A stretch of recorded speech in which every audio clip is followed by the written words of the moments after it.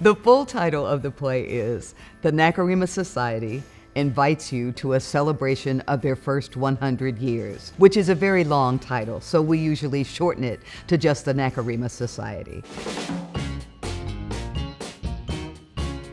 The NACIREMA Society was commissioned by the Alabama Shakespeare Festival, and I sent a copy of the script to Susan, who was the artistic director at the Alliance Theater in Atlanta at that time. So on opening night, I think both of us were very curious about how the audience would respond. And I watched them come in, and they came in with that very determined kind of attitude that people have when they come to the theater, and they don't necessarily think they're going to have a good time, but they are prepared to come there and suffer so that they can help other people understand better. And I thought to myself, they have no idea. This is not a play that is trying to shake its fist at them from the stage. This is a romantic comedy. So we could see the audience relax into the play when they realize that the play is set in Montgomery at a time of great racial upheaval, but it's really a family story. You know, writers only write about 4 or 5 things. You know, we write about love, we write about war, we write about family, and all of those stories occur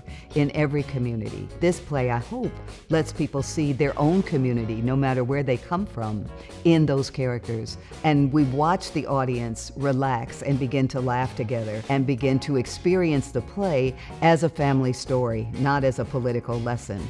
And by the time the play was over, they were leaving that theater different than they were when they came in.